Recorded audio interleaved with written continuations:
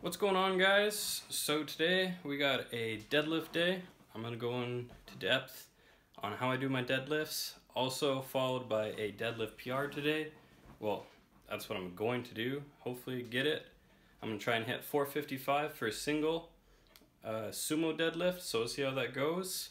Gonna have a quick pre-workout meal. I'll show you what I got. It's got chicken and broccoli and rice.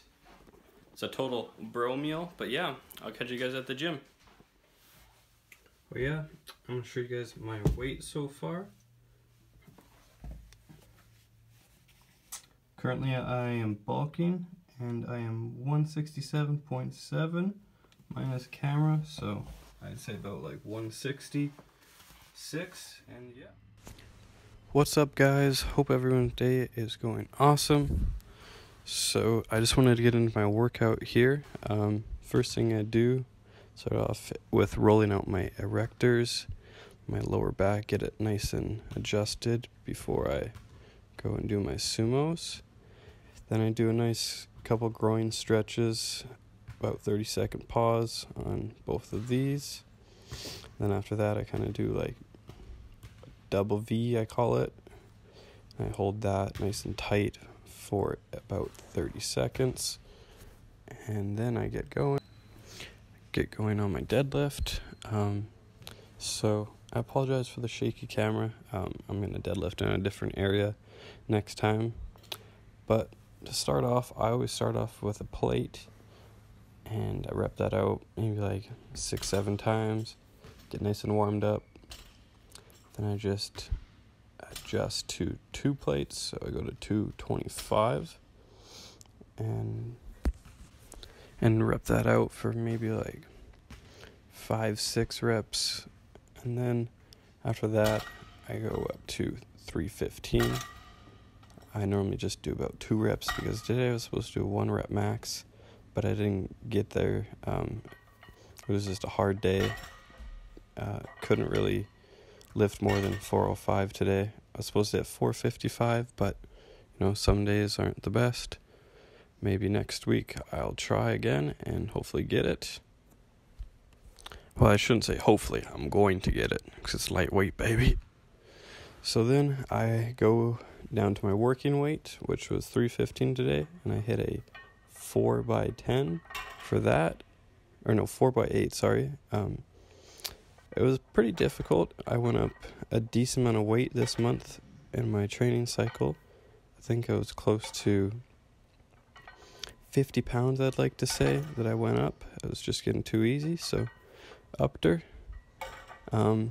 You'll see me doing pause deadlift with, I think I did 275 for it, with a 3-second pause, I like to say, and I did 3x5 on that, you'll see here shortly.